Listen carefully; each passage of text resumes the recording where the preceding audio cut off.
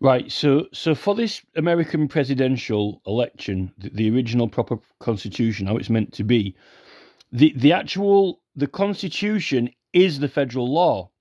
The constitution is the federal law and the federal rules for the election of the president of the United States.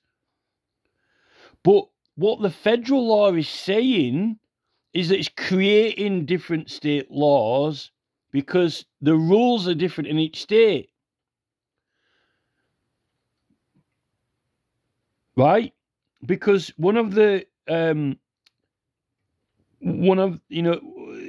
people have got to be from certain states. Senators and representatives to which the state may be entitled in the Congress. So, but no senator or representative or person holding an office of trust under the United States shall be appointed elector. Right. So they're only entitled to have persons who are from the state, and they're only entitled to have a certain number of votes per state and so forth. It's going to be different rules for each state, not because the state are allowed to make up their own rules, but because it's a requirement because all states are different by design of the Constitution, right?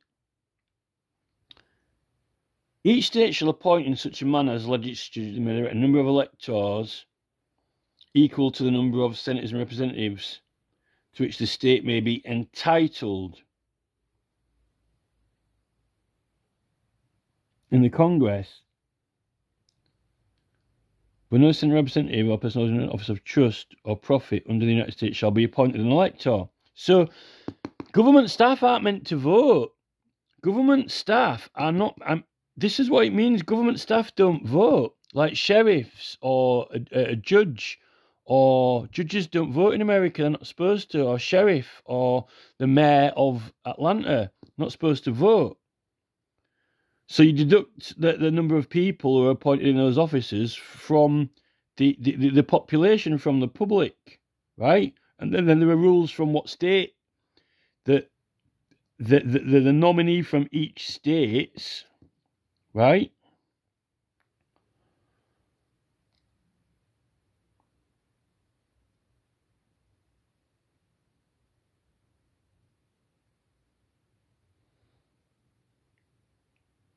The electors shall meet in their respective states and vote by ballot for two persons. That's because there's a president and a vice. That you can vote for two people, but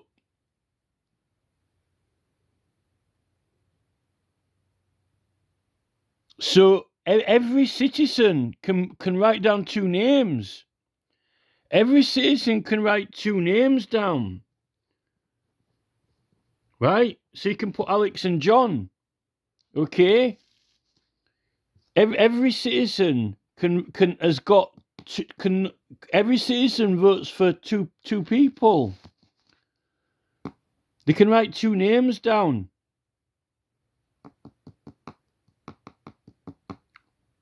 And then when the votes get counted, whoever's got the most is going to be the presidential nominee, and whoever's got the second, whoever comes second, will be the vice president. This is out of everyone's votes in the whole state, right? That's how it's meant to be.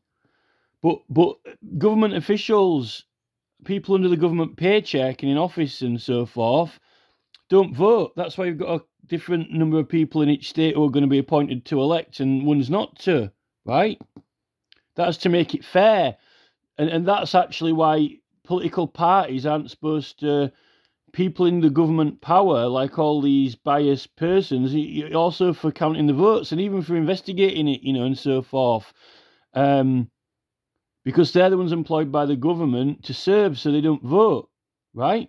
That's why you can't have these independent persons bringing suits and cases, because it's not their job. They're there to vote and elect. And the people working in the government, staff, are meant to do the investigating work and so forth, and counting the ballots and whatever and whatnot. But it tells you here, The electors shall meet in the respective states and vote by ballot for 2 persons, of whom at least one shall not be an inhabitant of the same state themselves. So, like I said, one of them is you write down any 2 people you want, and one person that you write down isn't from your state, and the other person is. This is why there's different rules in each state, because the state for California is one person's got to be from California. That's not going to be the law in Arizona, is it? That one person's got to be from California and one not in Arizona, right?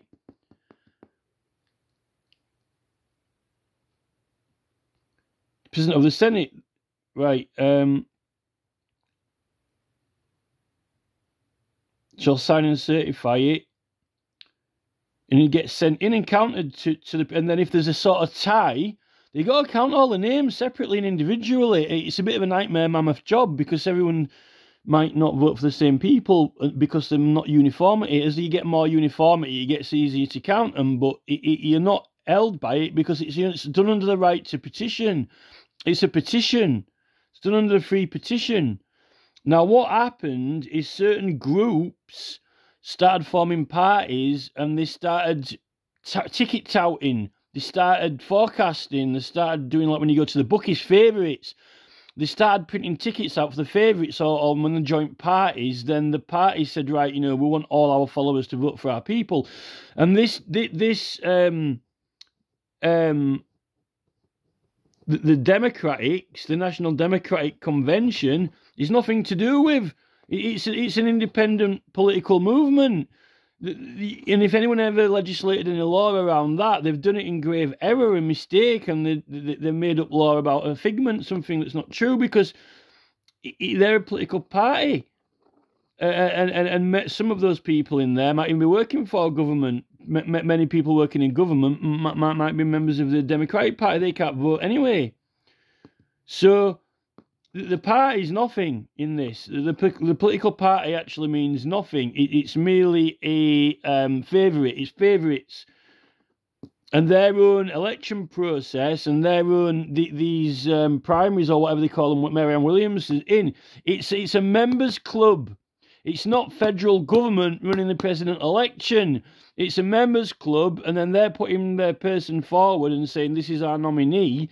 And they're saying that, all of their fans or the public, they're selling tickets for it and trying to get them to vote for them. Like on 007 when he goes, anyone would have thought someone was selling tickets,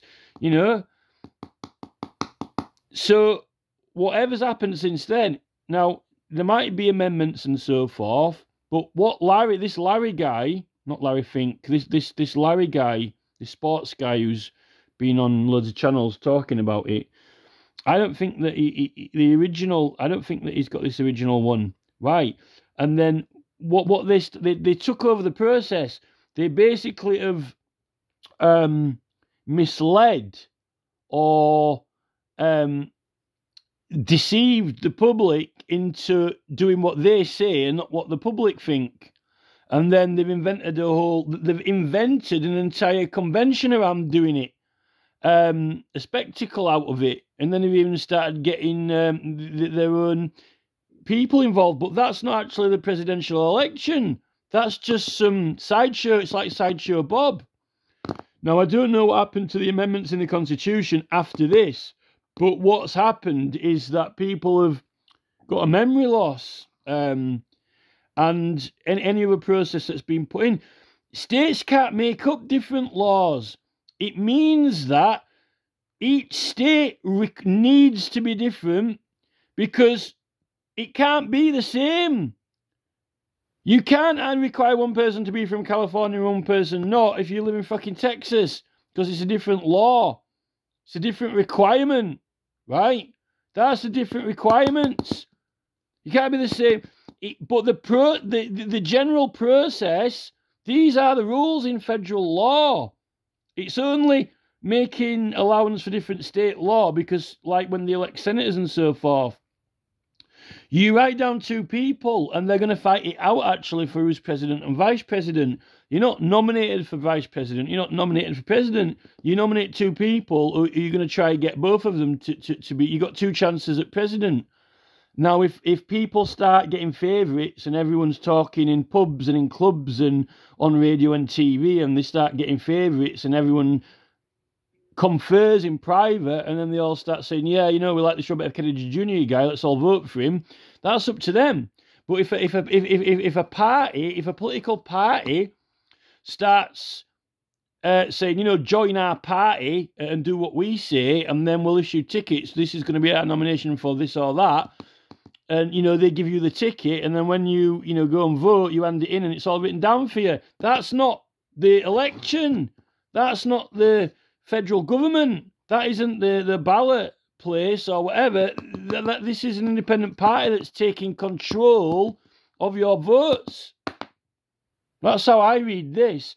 And whatever's happened in the amendments since then, this is what we're on with now in England with Tony Blair. He's been making grave errors, like he's made loads of legislation put through for giving people reduced sentences if they confess or if they give evidence or whatever, which you can't do. It's favour in respect to person's conscience.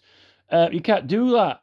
So Tony Blair has literally made all the judges set up to break the law, just like they set all the illegal road signage up that people are going to break the speed limit. These people are anarchists. Also, the Liberty of London, that they've put a double jeopardy road tax in London when you've already paid for the right to use the road through road tax, and you can't have any additional tolls or charges. The Mayor of London has put a toll on when you already pay the government for a road tax and the right to use the road. So it's a second tax from a different authority. Just like someone setting a toll booth up, the Mayor of London has set his own toll booth up when you pay the British government and the Department of Transport for use of the roads in England. So the Transport for London have set up their own little toll network, which is a second tax, which is illegal in London.